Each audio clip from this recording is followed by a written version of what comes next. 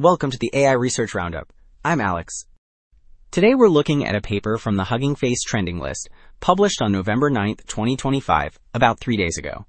It presents a tiny 1.5 billion parameter model that for about $700-800 of training surpasses the 400 times larger DeepSeek R1 on AIME24, AIME25, and HMMT25 with scores 80.3, 74.4, and 50.4. The paper is titled, Tiny Model, Big Logic, Diversity-Driven Optimization Elicits Large Model Reasoning Ability in VibeThinker-1.5B. And as we will see later, the implications for training efficiency and reasoning quality are remarkable. Also, the authors shared a GitHub repo. You'll find links to the released 1.5B weights, a clear quick start with transformers, plus VLLM or SG-Lang tips, evaluation scripts for math and code with usage guides, sample outputs, and the technical report PDF.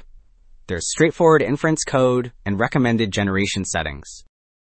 On Hugging Face, grab VibeThinker 1.5 billion weights, Transformer BF16 checkpoints, and GGUF 3 to 16-bit quantizations, plus simple Python usage with transformers, VLLM, or SG-Lang sampling settings. Alright, Figure 1 shows that the tiny 1.5 billion model leads the field on AIME 2024 with a score near 80, which signals strong math reasoning. The top left panel reports that advantage clearly.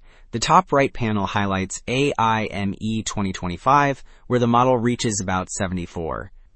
The bottom left panel shows HMMT 2025 at roughly 50. The bottom right panel covers live code bench V5 with a score near 56, competitive against much larger systems. Well, Figure 2 shows a size versus score plot, where the 1.5 billion model sits near a higher efficiency curve, meaning strong accuracy with far fewer parameters. The chart places AIME 2025 on the vertical axis and total parameters on the horizontal axis, so points higher and left signal better efficiency. The VibeThinker dot lands around 74 on AIME 2025, ahead of many much larger systems. A green efficiency frontier, which indicates better accuracy per parameter, arcs across the plot, and proprietary giants cluster at the far right. Alright, Figure 3 presents the end-to-end training pipeline that turns a base model into VibeThinker by first expanding diversity, then extracting the right answers. This figure shows the spectrum phase on the left, which uses domain-aware diversity probing and expert model fusion to maximize PASIC-K. The right side shows the signal phase with math and code reinforcement learning guided by maximum entropy, which means it prioritizes problems where success is about 50%, because uncertainty teaches most.